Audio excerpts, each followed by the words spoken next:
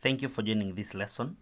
We're going to handle a question on translation, which was in the KCSE the year 2011. So we are told that the vertices of a triangle A, 1, 2, B, 3, 5, and C, 4, 1. The coordinates of C, the image of C, and a translation vector T are 6, negative 1. Determine the translation vector T. We know very well that when we take the object and we add a translation vector T, we should always get the image of that object.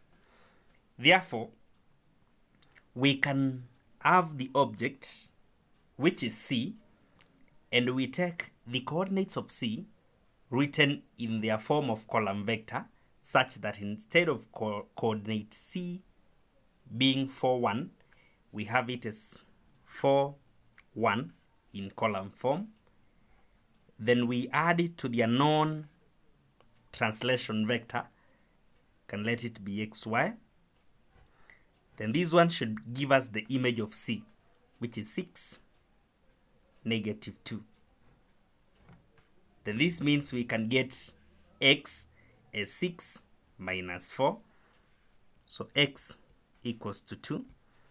And y as negative 2 minus 1, which is negative 3. Therefore, the translation vector T is 2, negative 3. And that's how it should be expressed. The other part of the question is telling us to find the coordinates of A prime and B prime and a translation vector T. So the same vector T is going to translate the other coordinates of the triangle such that A, which is 1, 2, written in column form now because it is 1, 2. We add the translation vector, which has already been calculated, is 2, negative 3. This should give us the images of A, and that will be 3 and negative 1, such that A prime, the coordinate will be 3, negative 1. The other part is B prime. B is 3, 5. So we're going to have 3, 5.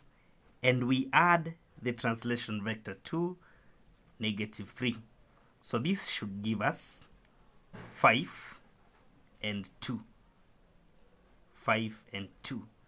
Such that B prime is coordinate 5, 2. So that is how we solve the question on the translation of a certain object. Thank you for following. Kindly subscribe to the channel and share the link.